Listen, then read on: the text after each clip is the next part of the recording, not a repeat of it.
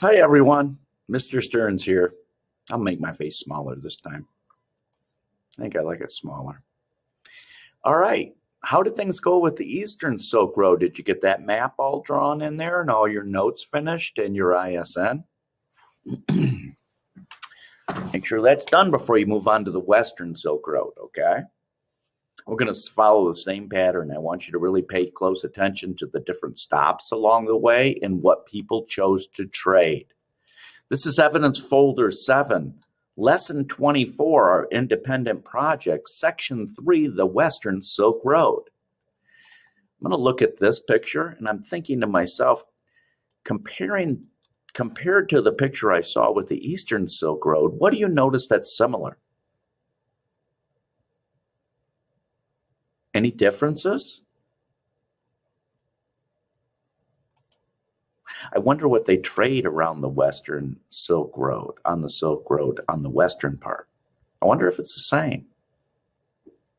Any other pictures? Oh yeah, I know this is a prayer rug. We have a similar one right back here in the classroom, right on our board back there. So I know that has something to do with Islam. So religion might be important here. All right. Oh, yeah, this is critical, guys, right? You've got to have this in your map too. So if the last one was all about places, look here, Kucha is important. Oh, here's Kashgar. This is where it ended last time. Do you remember? You had the eastern half over here. Now this is the other part to it. Okay. So this is right here. Remember, they either went north up here or they went south. And then they probably went to Kashgar, which was a really important stop. And then decided to move across this way. Okay. This is the next major stop right here. I think you would say Ctesiphon maybe. And then Antioch is critical. You know, I see some churches around here called Antioch Lutheran churches. I wonder if it has to do with this location in the world. I'll bet it does. Someday I'm going to stop into one of those churches and ask them. I'm interested. Okay, notice that there are more trade routes here than just the Silk Road. So they combined a whole bunch. It's kind of like highways. You don't just have a highway, you have on-ramps and off-ramps, right? Okay, so let's go back and take a look and see what the main points are. I'm looking at some of the definitions first. I know what oxygen is. Okay, main points. See how most of them are right at the beginning? Down here it changes, the pattern changes. I wonder why that is. And then it connects down here to Rome. So in the eastern part of the Silk Road, where the Silk Road was made, really that silk traveled all the way along the eastern route, through the western route, and traveled to Rome. Not usually by one person. It would trade hands several times. And each time it traded hands, it would be worth more and more. They would charge more and more. It's called a middle person. Okay. All right, let's go back here. Now that you've had an idea of how to set up your notes, you've got your section heading, you've got traveling, which is a subheading. I would make this a subheading as well. And then kind of indent and maybe even bullet point these underneath it. That's what I would do. What are you going to do, guys, since you're independent? Okay, I hope you have that map. All right, here we go. The Western Silk Road. Kashgar was the central trading point at which the Eastern Silk Road and the Western Silk Road met. That is critical. That's critical. Kashgar is a critical location on the Silk Road. Goods from various areas were exchanged there and sent in both directions, that way and that way, west and east. That makes sense, right? If it's in the middle, that makes sense. Okay. Traders traveling westward often carried goods by yak rather than camel. The Western Silk Road ended in the Mediterranean ports like Antioch. Well, why do you think they used yaks instead of camels? Where are camels most beneficial? Deserts, right? So if they're going to use yaks, where are yaks more acclimated to? Kind of mountains and plateaus, right? So this might be a more hilly area, which kind of makes sense, right? right? The wall of China has ended. So there's got to be deserts or something to protect people. Let's see. Traveling the Western Silk Road, which I would kind of push in my notes a little bit because that's a subheading. And then everything blue I would push in and bullet point a little bit more. That's how I do it. How are you going to do it? What pictures are you going to draw in your notes?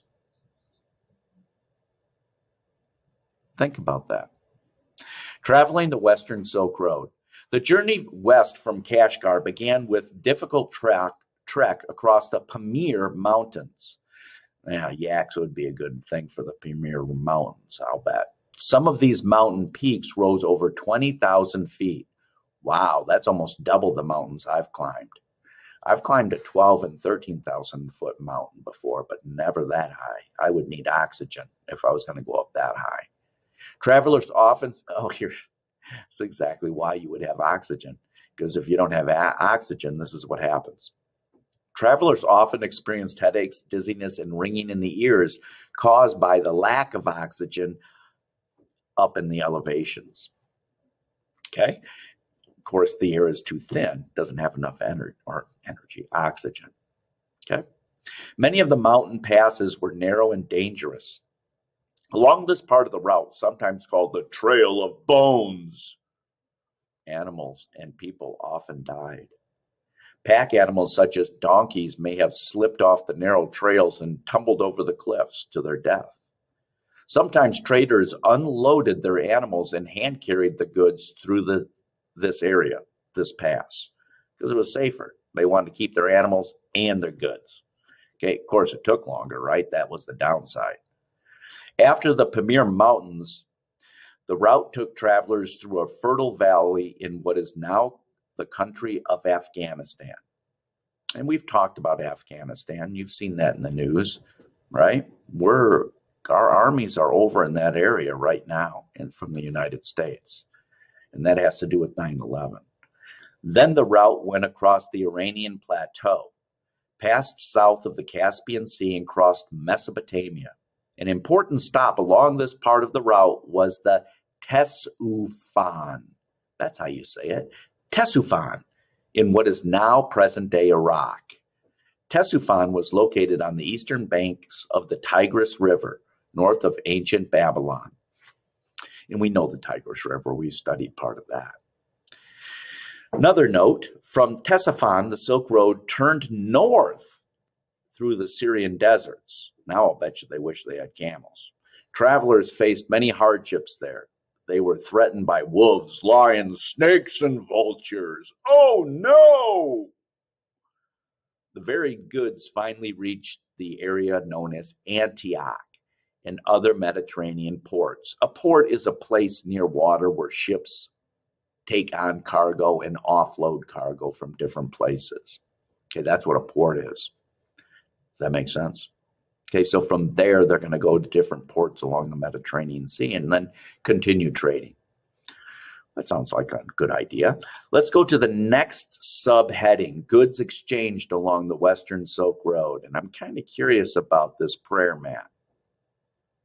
Oh, this isn't a prayer mat. And I can tell because it doesn't have like an arrow pointing to Mecca. Oh, so this is a silk carpet, not necessarily a prayer rug.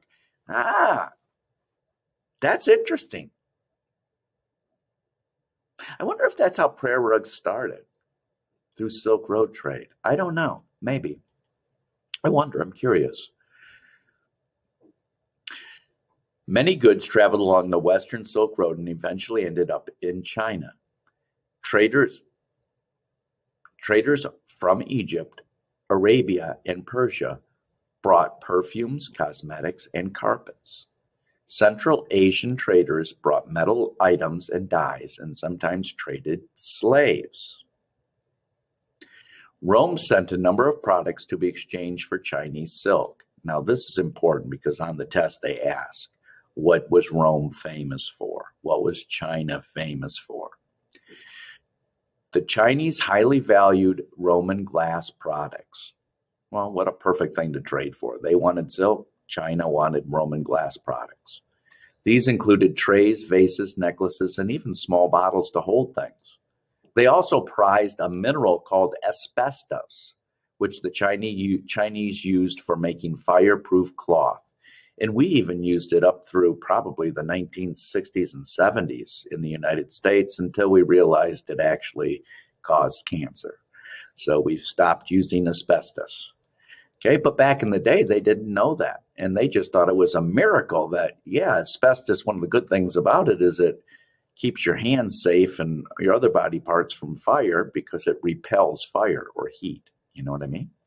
But the bad part is you can breathe it in and it goes into your lungs, the little particles, which cause cancer. That can be a problem, isn't it? Okay. Chinese doctors may have also used asbestos to help treat illness, believing that coral lost it. Oh, wait a minute. They also prized a mineral called asbestos, which the Chinese used to make fireproof cloth. Coral, stuff found in the sea, was also prized because Chinese doctors may have used it to help them treat illnesses, believing that coral lost its color when placed on the skin of someone who was sick. Okay? Whether that's true or not, that's something we would have to research more. Did people just guess that and think that that was true, or did they have evidence? The Romans also sent massive amounts of gold to trade for silk. Okay, so glass was worth a lot, but they also traded gold. They wanted silk, which must have been really hard to get because China was almost the furthest east and Rome was almost the furthest west. So the price had to keep going up all the way because of the travel, right? Aren't we lucky to have trains, ships, and trucks in our country today?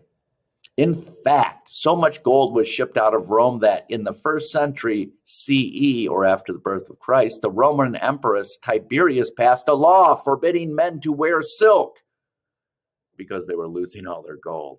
They wanted silk so much they were losing all of their country's gold because they were trading it all away. Well, Tiberius, the emperor, said, enough of this foolishness. No more silk. It's going to ruin us, I'm telling you. And I don't even have any shoes to wear with it, son of a gun. Legend says that the emperor was afraid that wearing so much finery would make the Romans appear soft and weak. It is more likely that he wanted to reduce the amount of gold that was flowing out of his empire and out of his pockets. Feel me? Eastern and Western Silk Roads. This is the western half of the Silk Road. Make sure that you know the names of the different locations. Got it? Okay. Make sure you go down below and you do your ISN. How do you do that? What's that? Oh, that's China. Who did rugs? Anyway, go down and finish this. Make sure you write your notes, and I would definitely have a copy of this map in my notes for sure.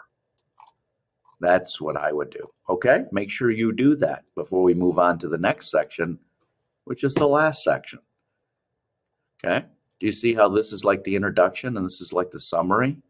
And then they divide everything up by eastern and western half? That would be a really good essay to write. It's really straightforward and simple. How would you answer the essential question? Have you thought about that?